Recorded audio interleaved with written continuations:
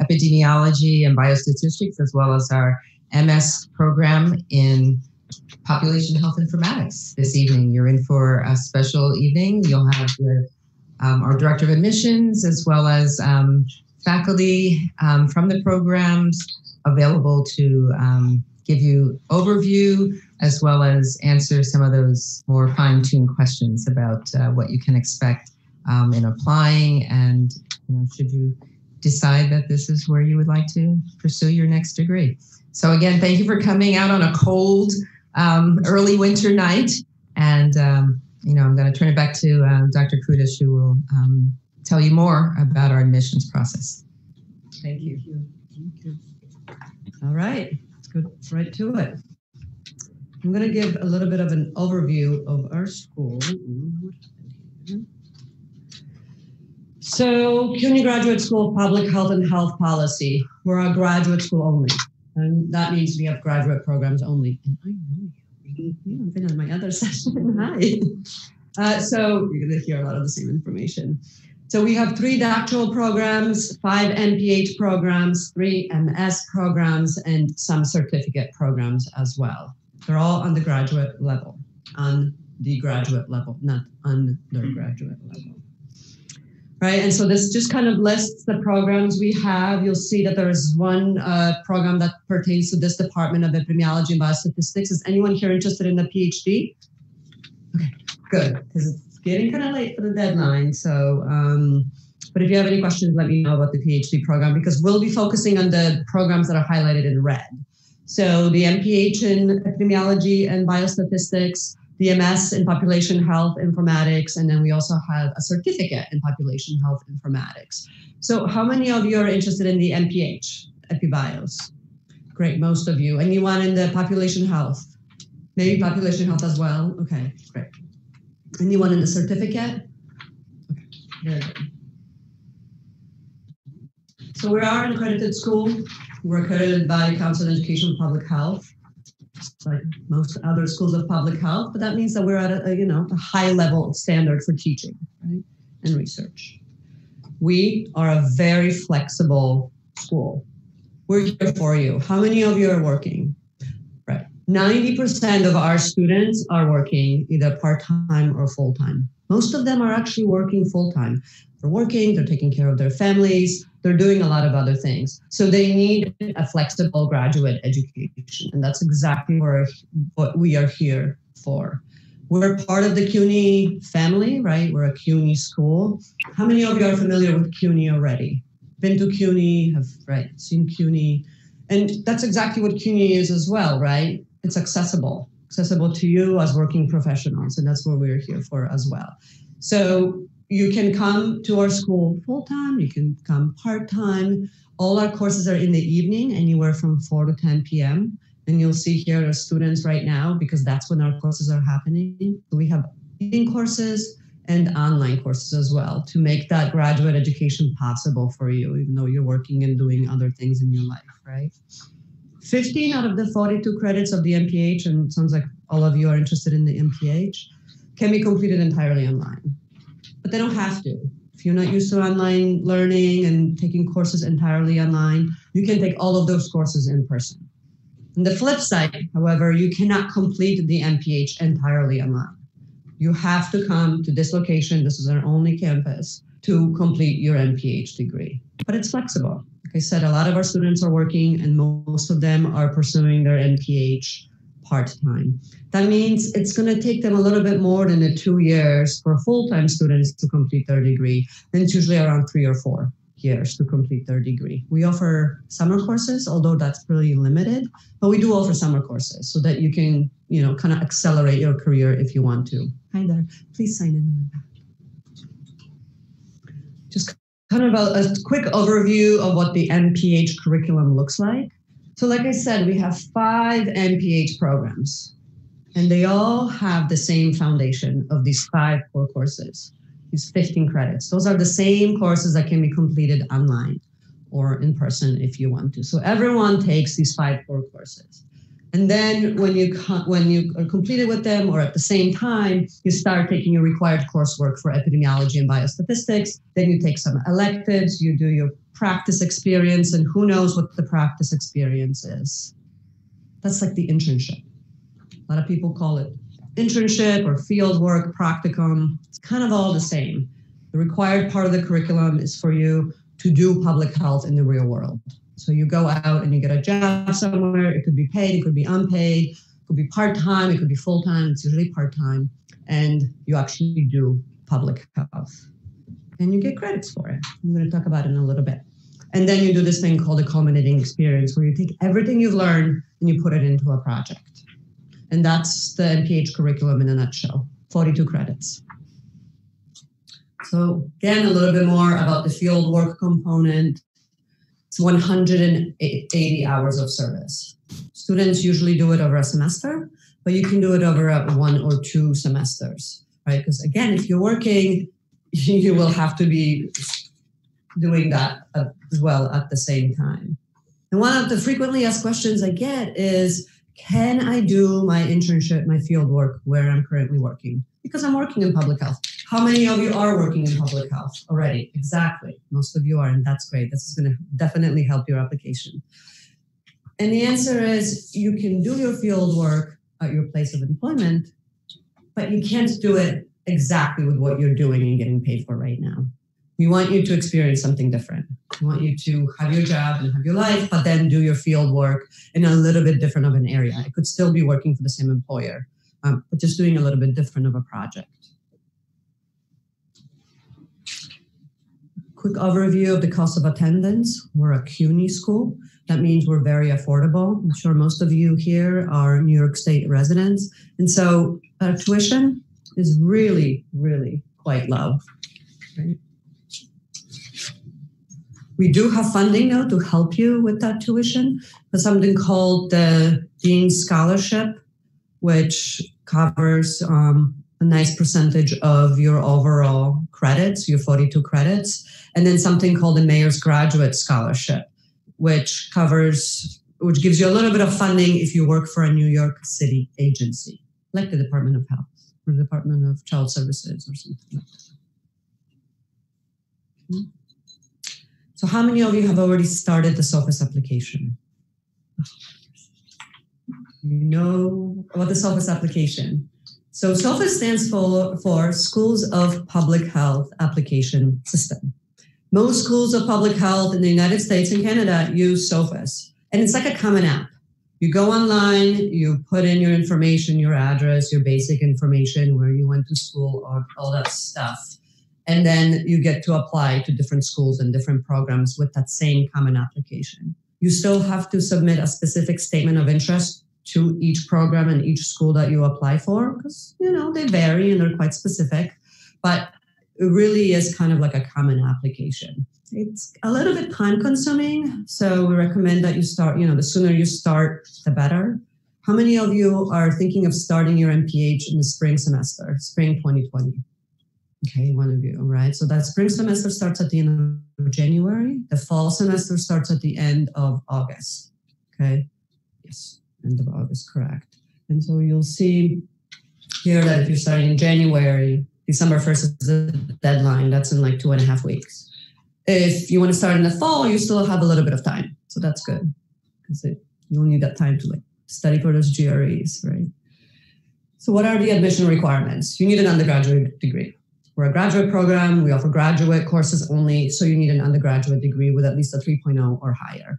We have had cases of students who have come in with a GPA of less than 3.0, but that means that their GREs or another part of their application has to be really stellar, has to be really good. 2 letters of recommendation, and we recommend that at least one of them is from a professor, so it's an academic reference. Now, if I went to graduate school right now, I would not be able to get an academic reference. I've been out of school for a while, and we understand that. A lot of you are working professionals, you haven't been to school in a while, and that's fine. Hopefully your experience will make up for that academic reference. And in that case, you can ask an employer or a colleague to give you a letter of recommendation. Someone that really can speak to how well you would be doing in graduate school. Are you going to be successful in graduate school setting? So resume, pretty much everyone has a resume. Statement of purpose, very important. So I would say that the 2 or 3 Most important part of the parts of the application are your grades, obviously, very important. Your GREs for this program, I'm going to talk about this in a minute. But your statement of purpose, because that statement of purpose is going to tell our admissions committee why you want to do public health, what you're going to do with your MPH when you finally get it, what motivated you to come into graduate school and work on that MPH, your kind of passion for public health. Talk about your experience definitely in public health. I know about a lot of you are doing public health right now. That's huge. Definitely talk about that. And the internships, anything that relates to public health. And in this case, epidemiology and biostatistics, right? Specifically data, math, statistics, anything like that. So that's that part of experience. And now the GREs. Epidemiology and biostatistics within our school is really the only program that requires the GREs. There are some exceptions. If, for example, you already have another master's in like a related field like statistics, or if you're a medical doctor, if you have a PhD and you want to now get an MPH in biostatistics, you probably would not have to take the GREs. But come speak with me and I'll be able to kind of advise you on whether or not those GREs would be waived. They're on a case-by-case basis. And most of you will have to take the GREs. How many of you have taken them already? Oh, great. Okay, so a couple of you.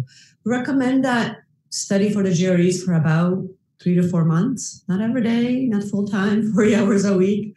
That would be a little too much. But that you really go through those practice exams, that you really know what to expect. The quantitative portion of the GREs is going to be very important for this program, right? It's very quantitative in nature already. You have to have that base and understanding of math and science and statistics. So definitely focus on the quantitative portion, but don't disregard the other portions as well, because there's still going to be a fair amount of writing and a fair amount of analytical work that goes into courses within that program. Does anyone have any questions so far? Mm-hmm. So are there any, like, you mentioned quantitative portion of GRE, mm-hmm. Are there any course requirements for epidemiology and biostatistics? So Dr. Shang Li is going to talk about epidemiology and biostatistics, and we can talk about that when we have that separate session. We'll talk about it. We'll talk about it in a little bit. There are, but they're not very specific. It's not like you have to have calculus 1 and only calculus 1, right? There's definitely evidence of you having quantitative understanding, and that could be proven in a variety of different ways, right? Exactly. Anyone else? Questions? And TOEFL if your degree was not in English, your undergraduate degree. So that's if applicable. And that is for me. I know I went through this really quickly. Yeah, go ahead. What was, because it said statement of purpose and then experience. What's the difference between those? We just like to see experience. It's going to be within that statement of purpose. There is a section actually in the Sophos application that has an experience section. I like to put it up there because I want to make sure that you as applicants really focus on your public health experience. We have students who apply to our MPH program and who have 20 years of experience. It's not exactly in public health. So if you could somehow tease out all of the experience that you've had and, kind of relate it to public health, show that in your resume, then that would be great. You might have to tweak your resume a little bit to show that it really favors public health or math or statistics in this case, right? Epidemiology and biostatistics. Great questions. Anyone else? No? Okay. I'm sure you'll have more questions a little bit later. And a question from Facebook? No. No. Right. We're recording this session. Okay.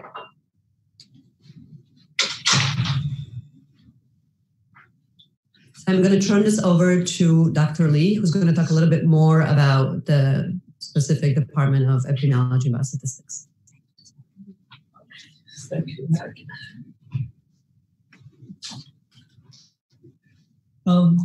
Good night. Welcome.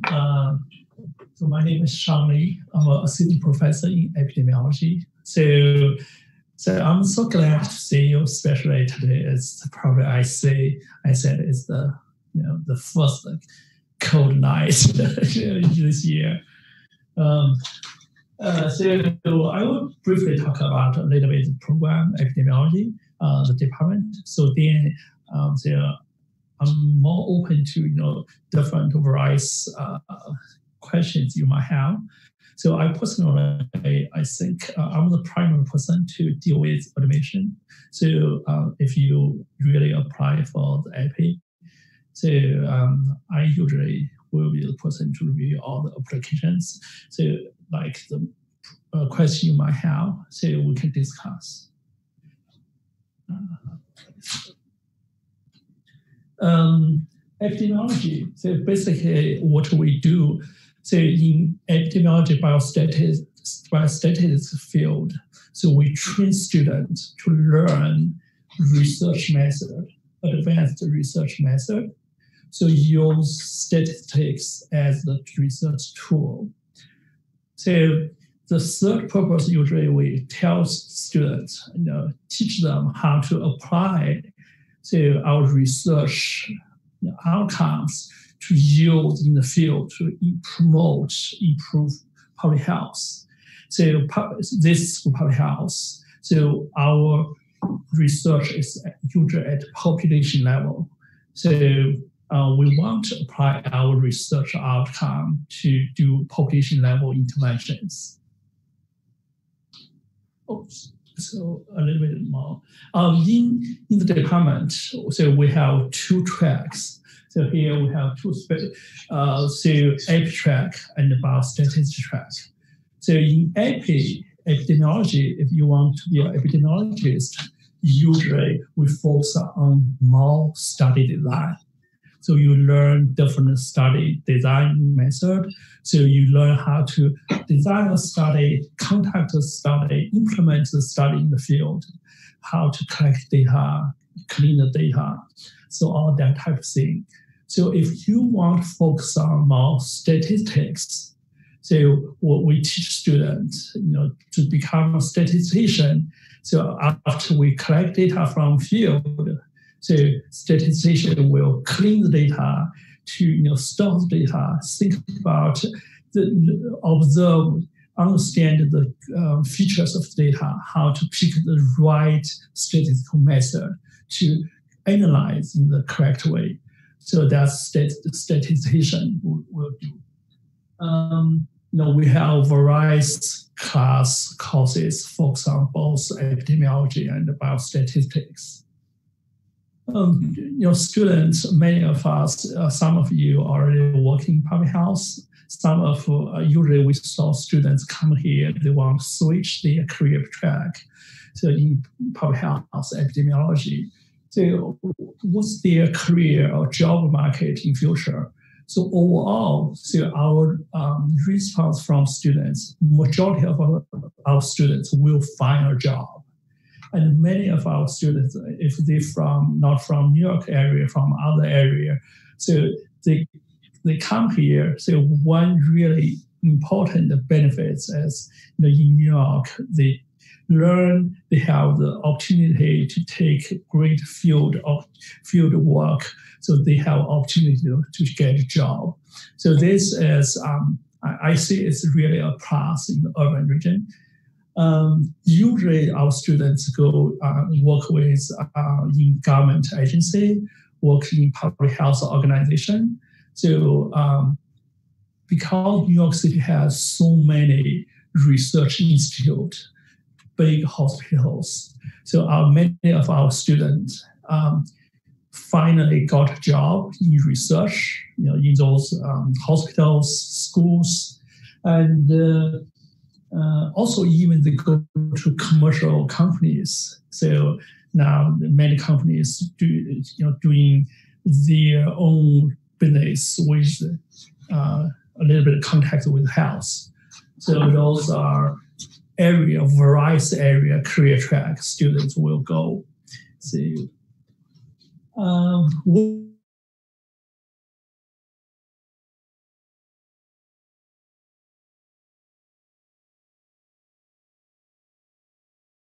during your MPH learning, so you will take totally 45 credits. So about this, so you will first take all 5 we call basic or core course for any MPH students from other department and also from AP department, AP Biostat department. So after you take the 5 basic class, you go to we call the AP or Biostat required, the 5 method class. So we call biostatistics method 1, method 2, epidemiology method 1, method 2.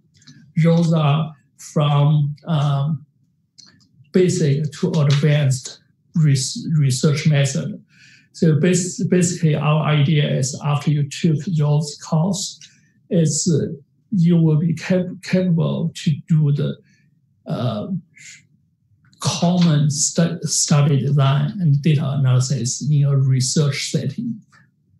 So you also will take a class, so data management, and really give you a chance to work with faculties in the class to do a course project from data cleaning to data analysis, then write a report. So after you take the 5 required courses, so you have a chance to take 3 selective courses. So based on your interest, for example, so this next semester, so we provide 8 different selective classes. You can choose from, we have advanced epidemiology class, method class. We have advanced statistical method class. So I will be teaching system science and system modeling, and also cover machine learning. So nowadays, so big data analysis is very common used in various areas, also in public health. So in my class, I will teach the big data analysis and teach system science, system modeling. So we also have GIS. So if some of you, like how to do the spatial tempo analysis, we create fancy. In my research, I also do spatial analysis, create fancy maps. So after this, all the the coursework in the class. So after that, just mentioned you have 2 courses to do the practical learning. So the first one credit is what we call field work. So usually, many students work in department health. So CUNY School Public Health. So it's probably the only public health program has the closest relationship connection with department health, the city department health. So myself personally as a consultant for the department health. So I visit there every month. So work with them, analyze department health data, work on different projects. So the students go to department health, go to hospital, go to other settings to do a field work. So this is more practical. So after that, you have 2 credits. So here we want you to finish a master level, so research project. We also call capstone project. So so usually each year, students can work with researchers in other schools, other institutes, and like our faculty members usually direct 2 or 3. So each year, usually I have 2 or 3 students work with me on my research project. So they will take, enjoy this class, working on a project for a semester. So finally, have a report. Ideally, we want to have the report in publishable format. So, for example, we have a student he's from Argentina, so he worked with me on spatial analysis. So we already submit to the journal. He's now starting doing doctoral program in NYU. So the research project, here give you the chance, help you apply the skill you learned, and also develop a basis if you want to continue advanced training. So this the courses class usually you will take during the MPH time. So besides the AP Biostat, so in our department, we also closely link to our institute. It's called Institute for Implementation Science in Population Health. So because it's led by a professor in epidemiology. So Dennis Nash is an infectious disease epidemiologist. So in our department, his research area is HIV. So and now also extend to other research. So he's one of the famous HIV public health researchers.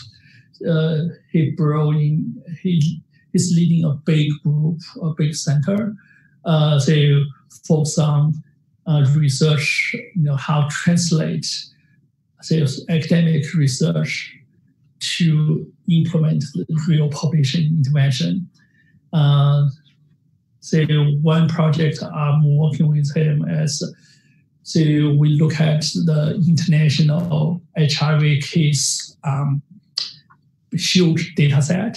So we are planning to do the machine learning, try to understand, so especially in African countries, so maybe what factors really influence people have good treatment results or not that good treatment result.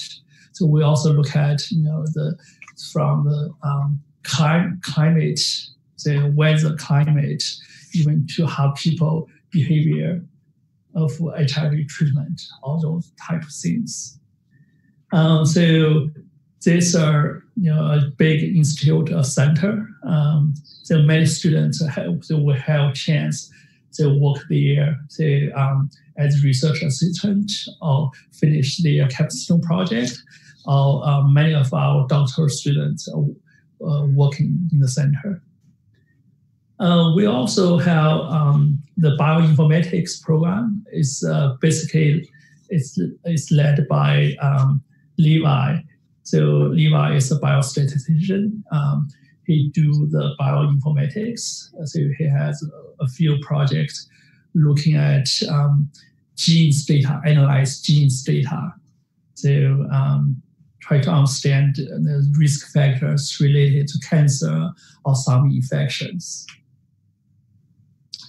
This is a research example. So the department we have 13 faculty members. So this is all of us.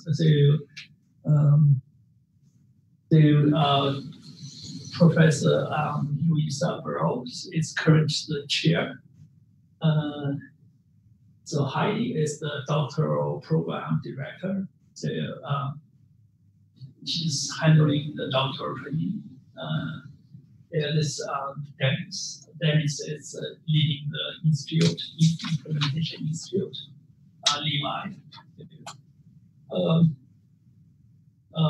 Ashish is the associate dean, and he's also the director of public health informatics. So this is some of our faculty members. So I think that's the very basics. I was told maybe before answer your questions, I briefly talk about my background, with epidemiology about public health. So maybe give you some idea, how I choose epidemiology. So you can guess I was originally from China. So I was trained in medical school with a medical degree. So after that, so I shortly working in hospital. I work for government. So like I work for Shanghai, the city department health, like here the department health. So I was doing the outbreak control. So I led a group of people to doing the infectious disease surveillance and outbreak control. So in developing countries, not like here, so you can think about all type of foodborne disease, waterborne disease. We come out, go to the field. So the difference is here, public health, we probably focus on a little bit less in medicine. But in developing countries, sometimes when I handle public health, so we handle both public health and also sometimes even brought medicine with you. So because in the field, sometimes you need to treat the patient in outbreak settings. So one example, I can mention the SARS. Everyone learns, still memorize the SARS outbreak, right? So the SARS outbreak actually in Shanghai area. So it was the team I led. So we deal with the SARS. So survey to handle the public health part. So the hospital, specifically the infectious disease hospital, the doctors. So with public health, people like we call our infectious disease epidemiologists work together, handle the SARS outbreak. So I also, my research area, I was trained in epidemiology. Epidemiology is based on, usually commonly based on statistics. So beyond that, I also was trained in we call system science. So the new method designed by Council of Public Health Education.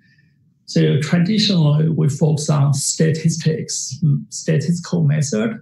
So now we extend to both statistics, qualitative method, and the system modeling, system science. System science means network model. You might list, here the term network models. So agent-based simulations. So OD-based compartmental transmission models. Those are all called by NIH called system modeling, system science. So for example, one project we work with students and also work with computer scientists is, so we create a GIS-based disease simulation for obesity in New York City. So which means in the model, we have each individual. So we create synthetic population. We have 8 million people. So in the model, so we give them their gender, age, their disease status, their daily life, go to work, go to school. So we put necessary characteristics with put all those together to discuss how intervention might, as a theoretical test data, how intervention might change disease at population level. So that's something about the department, about myself. So I can quickly answer questions you have about administration and the department.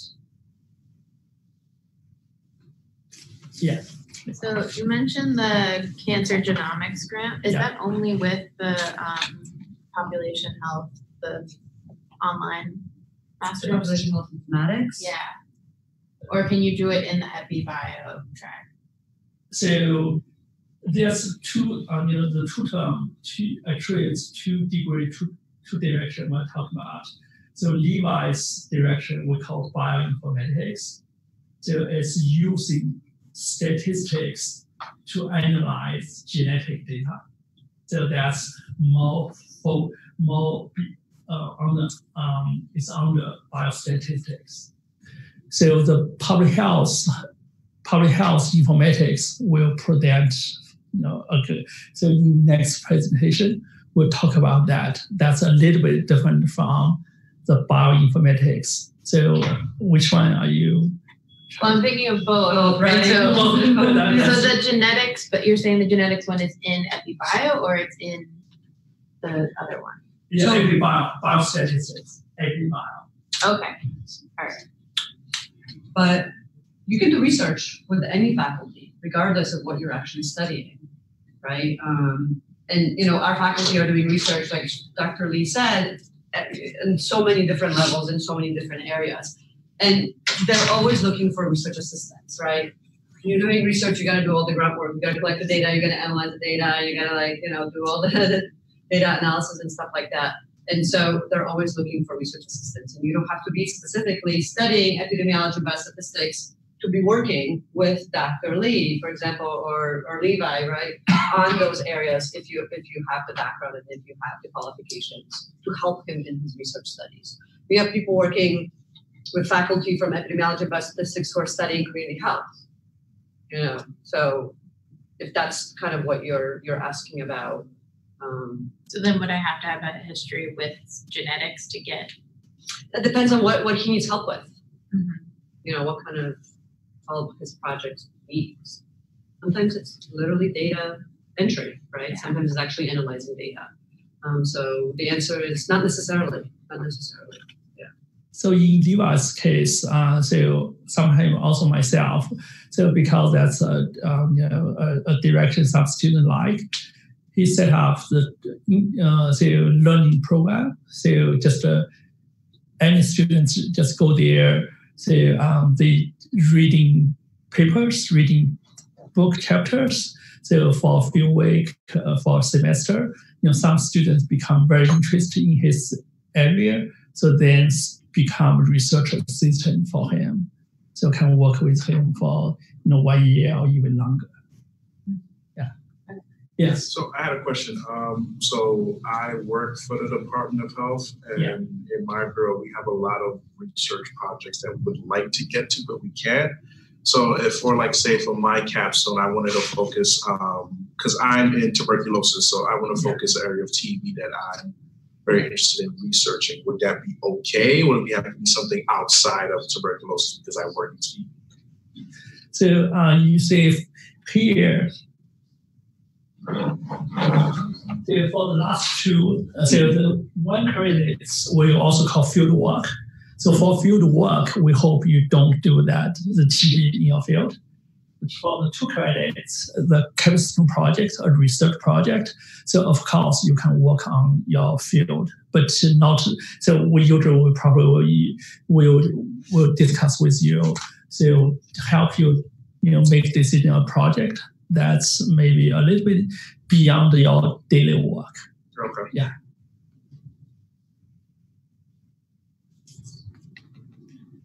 So, yeah. I just want to follow up again. Is there any quantitative course requirements For admission? Yeah. So we don't have specific requirement, any specific course, math class required.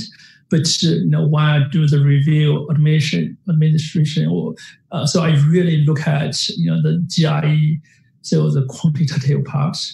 So if that's good, I will feel happy. If not, I will go back to look at your undergraduate, the math class or statistics class.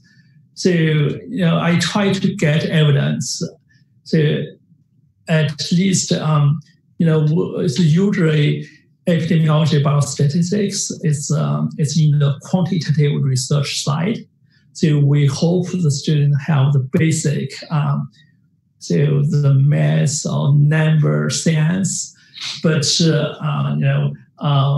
I would say majority of students who apply, so they are qualified. So we are not math department. So we are not statistics department. So we are biostatistics in the public health. So basically, don't be so scared of math. So, but we want a little bit of evidence to show you can deal with numbers. Yeah. Okay. Yeah. We'll have time for questions later at the end, or if you want to do it offline after we're done with the presentation portion, come up to me or Dr. Lee or Chioma, and we're happy to answer any questions you have. Okay, so next up is Chioma Amadi. She's going to talk to you about the Population Health Informatics MS program. Take it away. Good evening, everyone. So I'm Chioma Amadi, and I'll be talking to you about the MS program in Population Health Informatics. I'm a research associate in Population Health Informatics. I'm also a doctoral student in epidemiology, and I teach the online certificate program in Population Health Informatics here at CUNY. So just a brief overview of population health informatics. Some of you may or may not be familiar with this. So population health informatics basically involves the application of technology in delivering public health interventions. So in designing, developing, or implementing these interventions. Now, the key word informatics there is basically the science of making data meaningful.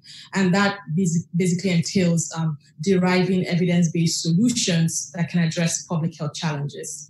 And as public health professionals, that's really what we aspire towards achieving, right? So the key distinction between informatics, the discipline of informatics, and other related public health disciplines is the application of technology as a channel to drive public health interventions. So population health informatics differs from, it's a relatively new discipline. It's different from the more familiar discipline of public health informatics, which some of you may be familiar with, because population health informatics extends beyond the governmental context of public health. So the approach is more geared towards integrating clinical care with social determinants of health at a more broader level to make holistic decisions. So that's essentially, in a nutshell, what it entails. So the MS program in Population Health Informatics requires a total of 39 credits. That includes 15 credits of core coursework, and that's basically the MPH courses you just went through. And then we have required coursework of 18 credits that are specific to the program. So coursework in Population Health Informatics fundamentals, principles of consumer health informatics, applications. So everything from basically designing these innovations, implementing them, evaluating them, and then looking at specific examples like innovative technologies in population health, like population health dashboards, use of mobile health devices in maybe data collection or research studies, and more. And we have some of those ongoing projects here, which I'm going to go over a little bit. And then we have elective coursework of 6 credits, and then a practice and culminating experience of 6 credits. So that gives you the total 39 credits. So why would you pursue an MS degree in population health informatics? Basically, there's been a rapid increase in the informatics jobs in the past decade, and there's a projected increase of about a growth rate of about 13% beyond the present decade. And essentially, informatics jobs are high paying. The average annual salary is around $92,000 with a projected growth of 23% by 2022. And overall, there's been an increased funding for informatics programs across schools and programs of public health in the United States. And generally, there's a growing need for informatics professionals across departments of health. So you're in the right place. So these are some of the ongoing projects that we have here as part of our MS program, for our students to basically engage in, maybe for their practice work or, just as part of the experience. So in the US, we have local projects as well as global projects. Some of the local projects include a smart wellbeing dashboard. This is a population health dashboard that was designed to monitor the well-being of mental health first aid workers in New York City. And the idea is to improve mental health service delivery. And we also have another dashboard known as the Ending the Epidemic Dashboard. It's a project of Governor Cuomo to end the HIV epidemic by 2020. And essentially, this dashboard collates data from across New York City hospitals. So data from identifying undiagnosed HIV cases to linking them to care, retention in care, and pre-exposure prophylaxis. So this dashboard essentially collates all of that information to inform evidence-based decisions. And then in global settings, we also have projects like road traffic injury surveillance data, that's in India, a human-centered dietary decision support system for diabetic patients. And currently we're mapping the SDG, the Sustainable Development Goals, across urban slum settings, basically to see where they're achieved, where there's lacking, and then what needs to be done to improve uptake. So what can you do with an MS degree in PHI? Essentially, there's a wealth of career opportunities, not limited to being an informatics researcher, health technology analyst, an IT manager in the healthcare field, an informatics consultant, a digital health manager, information officer, or even a health data standards leads. And this is just a bunch of so many other opportunities out there. And there's also a number of possible employers. Of course, healthcare and technology consulting firms, departments of health, IT companies, IT startups, public health agencies at the local, state, and national level, hospitals, clinics, and other healthcare settings, insurance, research and development in population health informatics, pharmaceutical companies, as well as universities. So, yeah, thank you. Questions? Okay, thank you. I guess maybe discuss difference between the public health informatics and usually the bioinformatics, like she just mentioned. Oh, okay. So it's basically, that's kind of like the scope of public health informatics is more population-based versus bioinformatics that may be more focused on clinical health data, for instance. So population health informatics essentially integrates social determinants of health. So if you think about conditions in which people live, in which people are born, versus what is just going on in your body, for instance, with the genes and the genome and interaction with drugs and things like that. So population health informatics is basically more broader. If I understand clearly, public health informatics, the Ashish promote here is more focused on application of technology and the computer science-based technology and other things to solve health problems. Exactly. So the bioinformatics, so usually, in biology or in medical school, so when you hear bioinformatics, basically focus on, so use statistical method, analyze genetic-related data. Any other questions? Okay. All right. Thank you. Thank you so much. You guys have been on our website. That's probably how you found us, maybe through other channels. But one thing I wanted to show you, obviously, the website has a wealth of information, admissions events. You're in one of them. Admission requirements, obviously very important. You were asking very good questions about the math requirements and what's the minimum. But the one area that I want you to focus on as well is this research part of it. Because if you go to the centers and institutes, you'll see kind of a spectrum of the different research areas that our faculty here in public health are engaged in. So there's the Urban Food Policy Institute, the Institute for Implementation Science and Population Health, right? That's the one that Dennis Nash has. And there's, a bunch of other ones, global health, refugee and migrant health, right? Kind of a different area of public health, but obviously very public health related. So just go kind of through them and click on some of them to learn about the different research that's happening here that might be of interest to you. It sounds like you obviously have a specific interest in public health. And so just going through them might be useful. Because especially, like I said, our faculty are doing research in all these areas and they need you. They need students to help them with that research. And it's a great way to get into public health and to have that on your resume at the same time. We have an Office of Career Services, which helps you find a job after you graduate, obviously. And they also post advertisements for different positions that are available either, at the Department of Health or here within the CUNY School of Public Health that our faculty are looking for help as well. Okay. Any other questions? Yeah. Yeah, I'm so sorry that I missed out the first part when you talked about like soft. Yeah, that's I okay. have some questions. The first question is that like which one do you weight more like GPA or the personal statement? Dr. Lee, maybe you can answer it. So, He's actually going to review the application.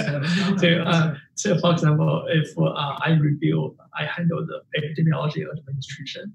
So, usually, what I focus on, we have a list of criteria we will look at. But for myself, I really like the people in your whole package. I can show why you want to switch to public health. The link of public health epidemiology. So then I want to see a little bit evidence. So you are a person, you can handle quantitative things. Then another thing I would, I say something I don't want to say as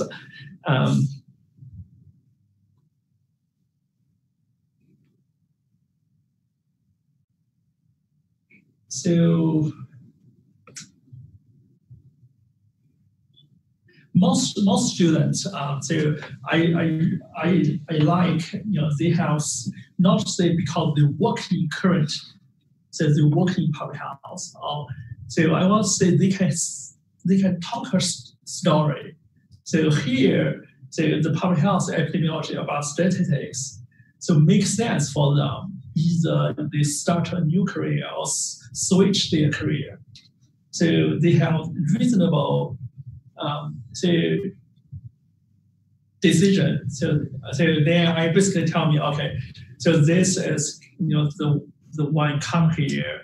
So they actually have the motivation, can finish. So based on those reasons. The second, so if some student really have poor, say for example undergraduates, so the quantitative math, statistics part of performance. So I would say I would suggest those students to work a little bit more on GRE. So then you can spend a little bit longer time to make sure you have at least a better score in GRE mathematics part. Overall, explain yourself in a natural way. So you want to do public health, you want to do epidemiology, and also you understand epidemiology. So I say the letters, the statement. So if I say they understand epidemiology, they understand public health, that's really usually I say this doesn't. So some students even they applied, but they are really not sure what they are going to do. Epidemiology is about study design. It's design research. So conduct, implement research. So then come back, analyze your data, research data, right? So that's what you will learn in school. So when you go out, so you can do various things.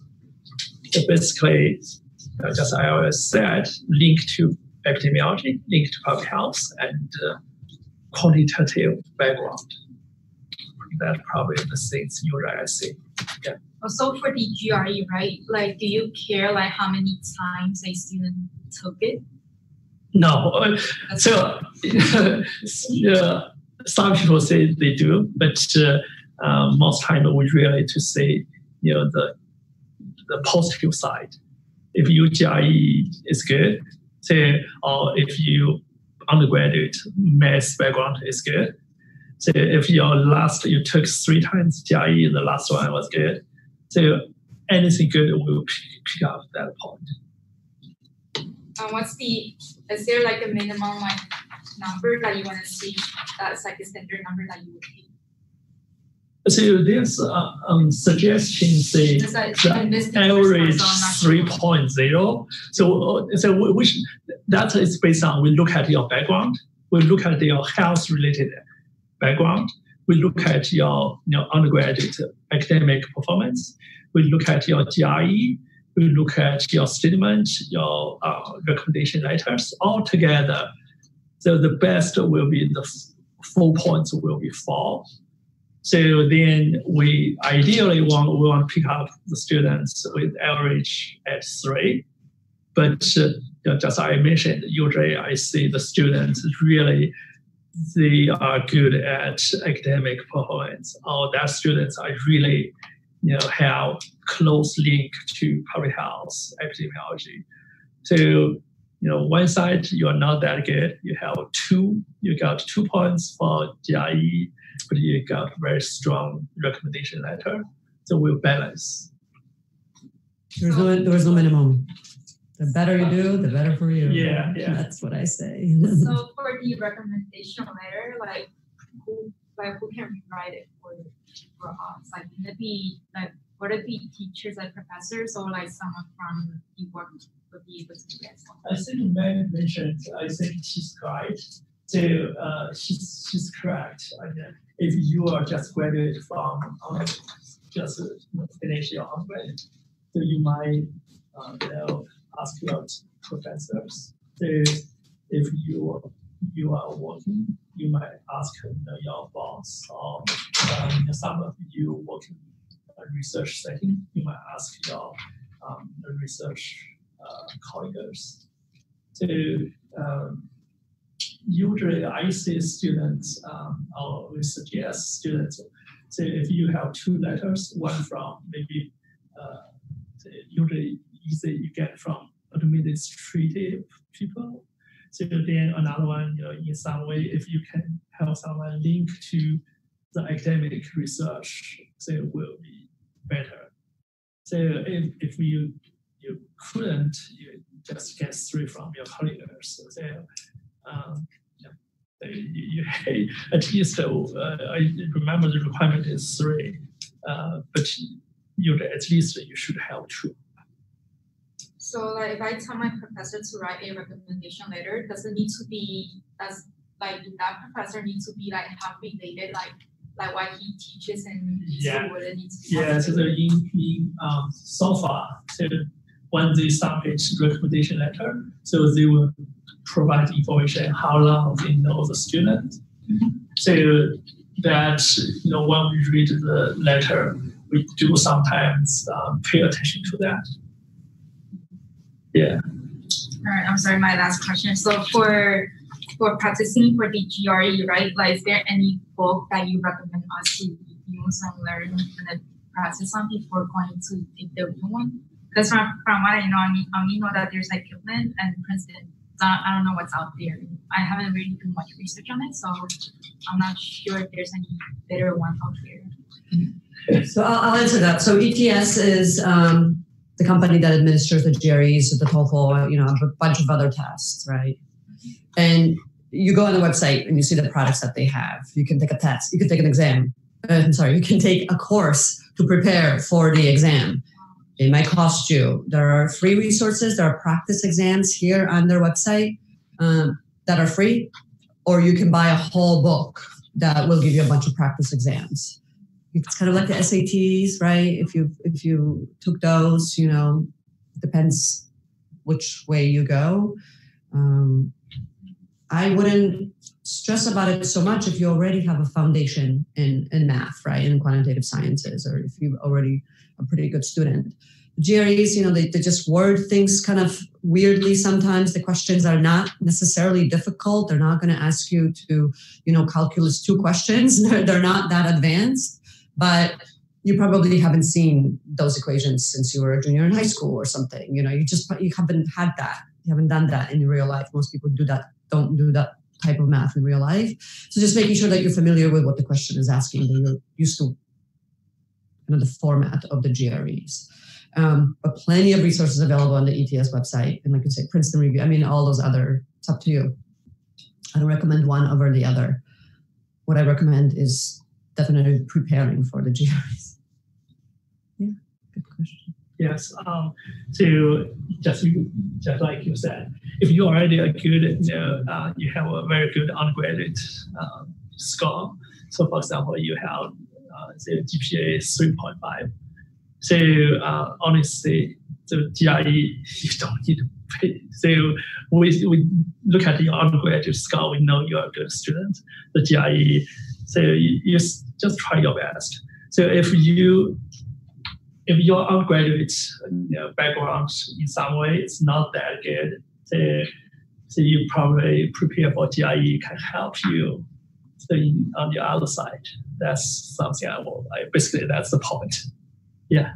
Do you average, so if you went to like different schools or you have different degrees, like I have an associate's and a bachelor's, so are you going to take an average of both, or how is that going to be factored? That's very interesting. So when you report, the system will report average GPA for each school. So they have an overall average for all the schools together. So for us, we will look at both the average GPA and also sometimes we'll pay not too much. We do really look at which school you graduate. So we know some schools are a little bit different. So, but generally, it's still the overall summarize the average is the key. Yeah, so this office application creates GPAs, various different types of GPAs. Your undergrad GPA, your graduate GPA, your first school GPA, second school GPA, your combined total GPA, your math and science GPA, your social sciences GPA. So there's different ways of looking at your GPA depending on which program you're applying to. We have students who apply to MPH, but they're also applying to community health. The admissions committees from those two programs are going to look at those GPAs differently, right? MPH is definitely going to look at the math and science, but the community health people are going to look more on the social sciences GPA.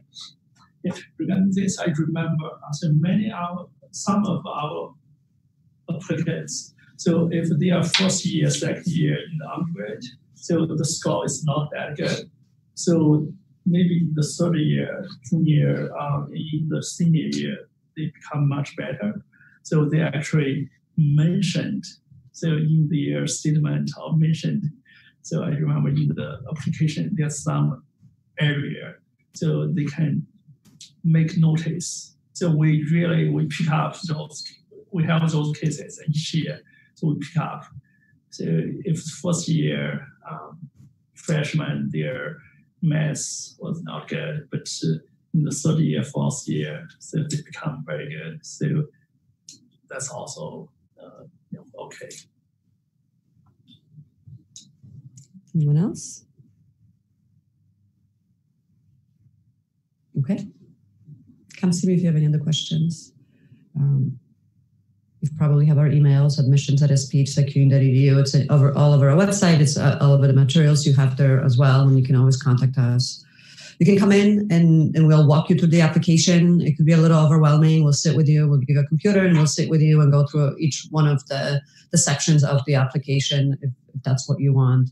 We won't write the statement for you, but we can, maybe give you some pointers and stuff like that. What we recommend is that for your personal statement, when you write it, give it to your mother, give it to your sister, give it to your girlfriend, your brother, whoever, someone else who isn't you to look at, to make sure that it makes sense to them, to make sure that it reads nicely. Because in addition to it being a personal statement that talks about your passion for public health, what are you going to do with this MPH in epidemiology and biostatistics, it actually also serves as your writing sample. Make sure it's well written. And sometimes when we're really writing and concentrating on something so much, you can't really step away and see like these very, easy mistakes. Someone else who's going to read it and be like, oh, that sentence doesn't flow. It doesn't make sense. So make sure you do that as well. Okay. Thanks, guys. Thanks for coming.